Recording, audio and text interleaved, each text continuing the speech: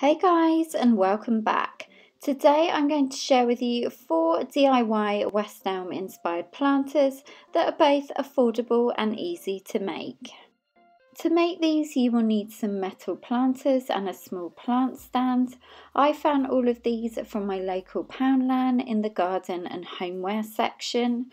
You'll also need a selection of spray paints depending on what colour theme you opt for, as well as some scissors, glue gun and pliers, and finally a selection of chains and string are also essential if you decide to make a hanging planter. So let's start off with this plant stand idea, and this really is super easy to DIY. So all you need to do is spray your stand in your chosen colour and allow to dry. You could even leave it black if desired, but as you can see, this simple plant stand and decorative planter can transform a room in seconds. Next, moving on to these metal planters. First, I'm again spraying each in my chosen metallic colour to match my decor for that room.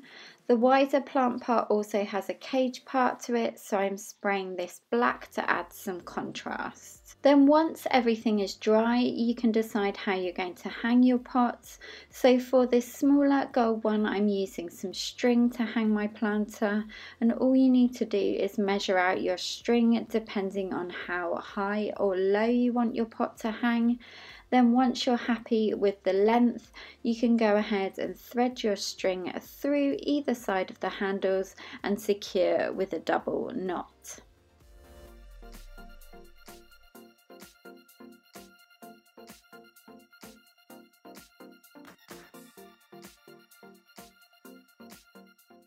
I'm also tying another knot at the top of the string to add a little more detail and to help the planter hang evenly.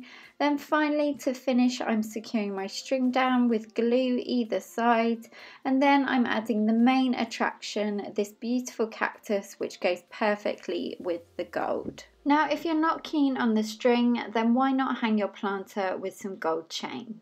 All you need to do is cut your chosen chain to size and loop each end onto the handle of the pot either side. Again, for extra security, go ahead and glue each side of the chain down to the pot. Then you're good to go with adding another beautiful cactus or a green house plant. Finally, for the wider pot, I'm using a string again, but this time I'm measuring out 2 pieces of string that will feed under the planter in a crisscross pattern, creating 4 pieces that will form the loop at the top to hang the pot. All you need to do is measure out 2 pieces of string depending on how low or high you want the planter to hang. I'm then feeding the first piece of string underneath and then through each loop where the handle is.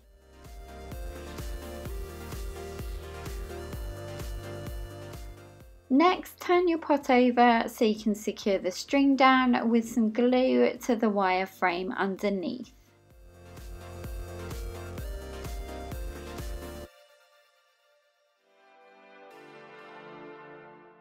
Then you can go ahead and secure each side on the top with a double knot by the handle. Finally, repeat the same process with the second piece of string, securing underneath and on top.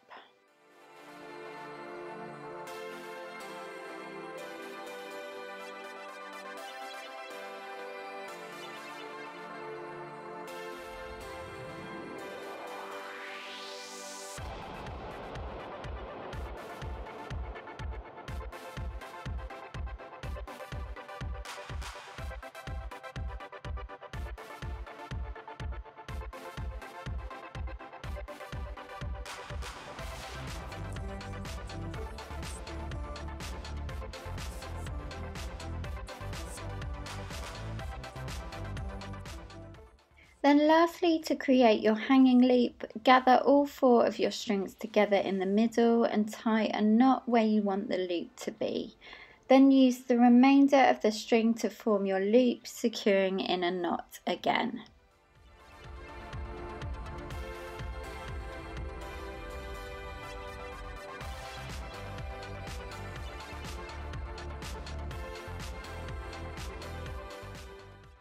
Once you're happy with your loop, cut off your excess string and glue down any loose ends. Then you're now ready to add your plant and hang away. So guys, thank you so much for watching, and give this video a thumbs up if it inspired you to make some gorgeous DIY planters.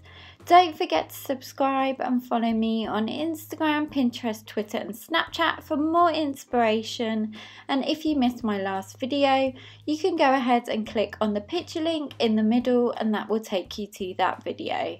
Have a wonderful rest of the week guys, and I'll look forward to seeing you in my next one. Take care, bye.